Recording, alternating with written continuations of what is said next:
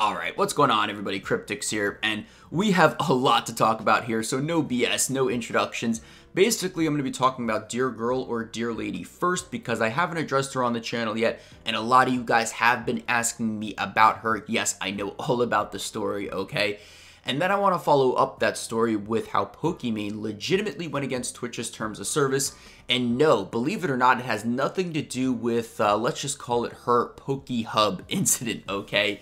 And how this action alone already deserves a ban. So, you know, how do these two stories even correlate? Why am I combining them in one video? Well, they align for one purpose and one purpose only, to dig the rest of Twitch's grave. Twitch already had a bad reputation to begin with, but the results of both of these stories are really going to piss you off and also show you Twitch's true colors here, okay? Do I want Twitch to fail? No, but they clearly lack leadership and they lack communication and just, you know, a sense of touch with the rest of their community, okay? And I'm gonna call it out. So let's talk about Dear Girl first. She's known by Ferociously Steph. That's what her Twitch username is, all right? So how did she get famous? Well, I think we need to rewind the clock back a little bit because Twitch has always been known for, you know, their double standards, you know, how they basically protect the top echelon of Twitch e-girls. And the reason for this is simple. They get a cut of the Twitch e-girls revenue. And, you know, if there's Twitch e-girls making thousands of dollars and then they get banned for 72 hours or whatever it is, Twitch is going to lose out on revenue. That's basically the long story short. But, you know, Alinity decided to flash her entire stream one day, and this resulted in her getting some type of 24-hour ban. It was so pathetic. If any other Twitch streamer did that, they would be permabanned or banned for months or maybe even a year. I don't know how the bans work, but it would be way worse than what Alinity got. But then, you know, people started to catch on and call this out 100%.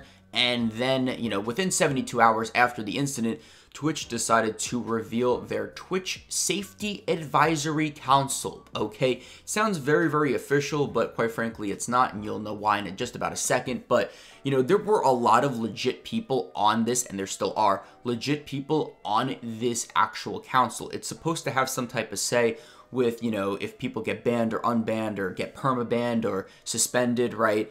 Essentially, there were doctors on this, there still are, Twitch gamers, legitimate ones at that, but then also there was this transgender, you know, Twitch streamer by the name of Ferociously Steph, and she still, I believe, is on the actual council. I don't know why I keep saying were, but I think it's because of the result of this whole story, right? But essentially, she was the first transgender, apparently, on the Twitch website. I don't know if that's true or not, but she was the first open one, all right? So with that being said, I want to just kind of break down a little bit of what she's about because some of you are already going to get confused based off of this, okay? So let me know if there's like a biologist to comment down below how this is even possible because I'm a little confused here, but basically it was a male. Ferociously Steph was a male, has turned into a female and claimed female, okay, which I guess is possible in today's society, and then she decided to also claim part deer, but not a female deer, a male deer because she's got antlers on herself while she streams, and then she eats grass, and then also apparently from time to time has deergasms. All right, so if there's a biologist, let me know how that's possible, you know, with the whole human biome, right? So with that being said, she really had a problem and still has a problem with communication, voice communication, because apparently it gives away your ethnicity, and minors and minorities don't want to, you know, have their race revealed if they're talking on the mic. But I'm gonna just completely debunk this entire thing. If you're good at a game, you need to communicate, okay? I don't care what type of race you are. I don't care if you're a square or a circle. If you are good at the game, you know, talk to me, okay? I want to know if there's an enemy in front of me. I want to know if there's an enemy behind me, to my left, to my right. Just let me know. Like, I don't care what ethnicity you are. To not have voice chat, to not have people give up their linguistic profiles. I mean, and maybe you think, you know, if you are a competitive gamer, which a lot of people have been like, Steph, you're not, you clearly know nothing about competitive play. Well, competition, by the way, y'all, competition requires you to get every advantage possible. To become the top 0.01% in any video game, you have to squeeze every amount of advantage you can possibly get. So I don't know why she even thinks that to begin with. That was basically her first, I would say, strike in the internet community. People called her out for this, but then she went on stream after she was basically on this Twitch Safety Advisory Council, after she was announced to be on it. And there's some really concerning statements of her really abusing her power, or, claiming that she will abuse her power because, people should be afraid of her. She has power now. In fact, I'm just going to let her kind of tell you firsthand. Roll the tape. I'm not going anywhere. I have power. They can't take it away from me.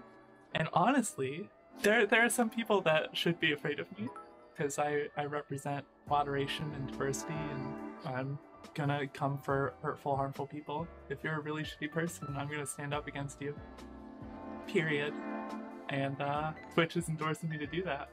So as you guys can see, this is quite a character we have on our hands, okay? Not only is she annoyed about voice communication and wants it banned altogether in esports, which is never going to happen, okay? I don't care. Like I said, if you're a square or a circle, if you're going to tell me very important information while we are playing together, I want you to tell me. I don't care what ethnicity you are, okay?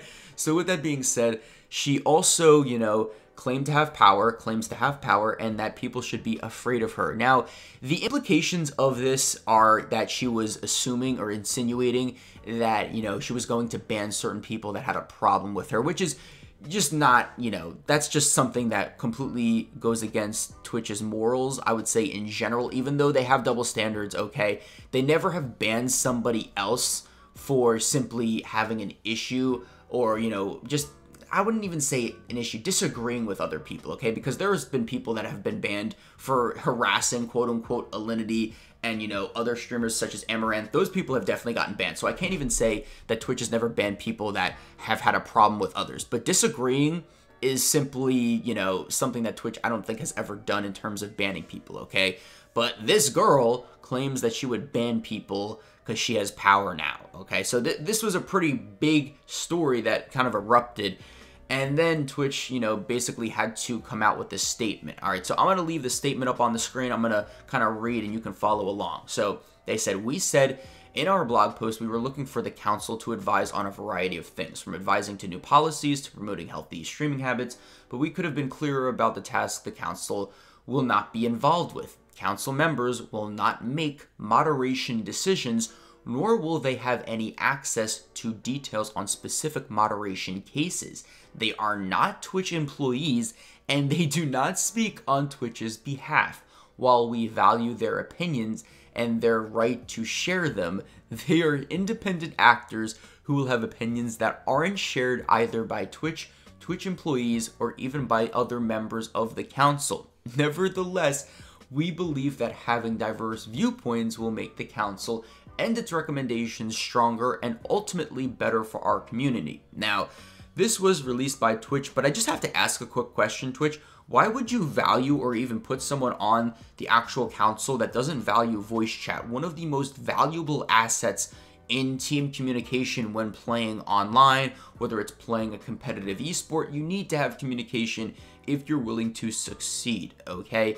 And, not to give this girl, any more crap than she already gets, but I'm pretty sure there must have been other transgender Twitch streamers out there that had similar viewpoints as her in terms of, having diverse groups and being inclusive of everybody, but also valuing voice communication, also, valuing competitive play, and not really claiming this big blanket statement that I haven't even gotten to yet. But there are other Twitch streamers out there that I'm sure are transgender and would have been, I would say, more valuable to the council than this girl. But the biggest thing that really just grinds my gears is the fact that Twitch decided to throw this girl on and not even get her off of the council yet, based off of this blanket statement that she has about gamers, and how apparently the majority of them are white supremacists. Roll the tape. Sis, you can be white. Someone thinks I'm super racist against white people. No, I'm just not cool with white supremacy, y'all. It's really not that. I think a lot of you gamers are actually white supremacists. This is the biggest thing that really makes me concerned the most. And the fact that she's not off the council yet is also just a slap in the face to the entire community. The majority of people that watch Twitch, even though I say, you know, oh, they're mostly just chatting and stuff like that, a lot of the Twitch platform are still gamers at the end of the day. And the fact that someone is representing, at least to a certain degree, Twitch, even though Twitch claim they don't represent, they're on the council, okay? The fact that there's someone on the council that believes that most gamers are white supremacists really just shows me that Twitch doesn't care about the people that are on this actual council. This was simply a PR move to kind of get rid of the hate that Twitch gets for their double standards and just simply not enforcing their terms of service, okay? This was just a stunt. This was simply a way to get less hate. And quite frankly, it has now amplified that hate, at least for myself, tenfold for this platform. Twitch does not deserve any type of positive feedback for this action. It was simply a way to get, oh, well, we have people on this council, and, you know, even though they're not actual Twitch employees and they don't actually represent Twitch at all, we want them on the council because maybe they'll give us some feedback. They don't actually have any real say in moderation cases, and they don't have any details in moderation cases. We just want to know their opinions about stuff. Like, how stupid is that, guys? Like, just like, give me some feedback in the comments. Now, this isn't the only statement they had. They also follow up this statement with another one, and it's actually pretty crazy, like, the fact that this entire thing doesn't really have any effect on any type of action. All right, so the next follow-up was, at the heart of the Safety Advisory Council and all of our work at Twitch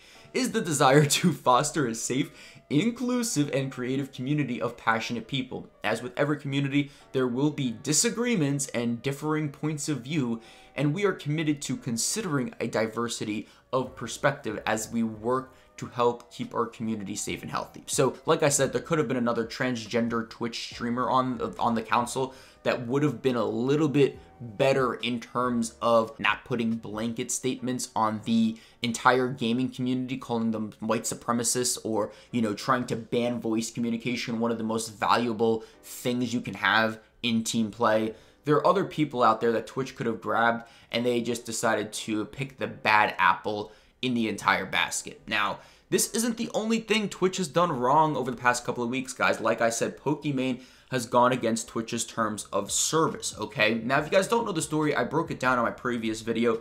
Basically, a YouTuber by the name of It's a Gundam decided to make fun of Pokimane simps. And there were some simps out there, even though it's probably a joke, there were some simps that had, you know, tweets and stuff like that that said, oh, I just went homeless, Pokimane, respond to me, please. You know, I just used my last $400. I'm going to sleep in a Starbucks now, or in the back of a Starbucks. Basically, I think it was a joke, but I'm sure there are simps out there that give more money to Pokimane than what their income really has to give to them in terms of, you know, giving themselves some type of quality of life. Like, they might be sacrificing a quality of their life to give money to this Twitch streamer Pokimane, okay? So Gundam decided to make fun of these simps for that. And then Pokimane, of course, she wants to protect her simps at all costs because those are the, you know, top 75% of what her revenue is every year, right? She actually decided to go on to the video, live stream this, okay, on the video of It's a Gundam's thing, okay? Shame the sponsor that was on the video that Gundam made about making fun of Pokimane simps. And not only that, right, but also, you know, disliked the video and said, I just can't believe this guy, guys, so mean. And that essentially is weaponizing a group to dislike the video, okay? If I, you know, went on my main channel and I live streamed me hopping onto another person's video and just saying, guys, this guy is just mean, you know, he's harassing and bullying me, and I dislike the video, I'm sure a good majority or a good portion of the audience of my live stream would also go to dislike the video. That's just creating a mob mentality and raiding a channel with malicious intent, which is literally a portion of the harassment, zero tolerance, mind you, harassment policy of Twitch.